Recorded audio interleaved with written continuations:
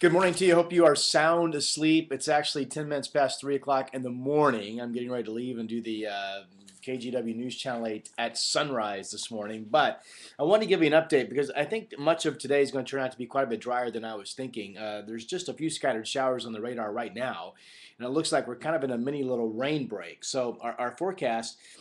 Temperatures are holding around 50 at this hour. They might cool off a little bit in the coming hours, but overall we could be holding steady 46, 50, 52 degrees during the day today with just a few scattered showers, like maybe only a tenth of an inch throughout much of the day. But by late afternoon, look for rain to begin increasing. Remember, we have the cold front coming in tonight.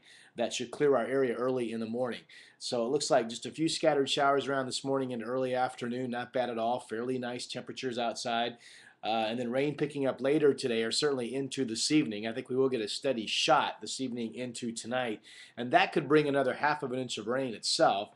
And then just some lingering showers during the day on Thursday, and Friday still looks dry. So basically not bad much of today. Rain picks up late day into tonight. Front comes through, and then we're pretty much done with wild weather, at least for a little while.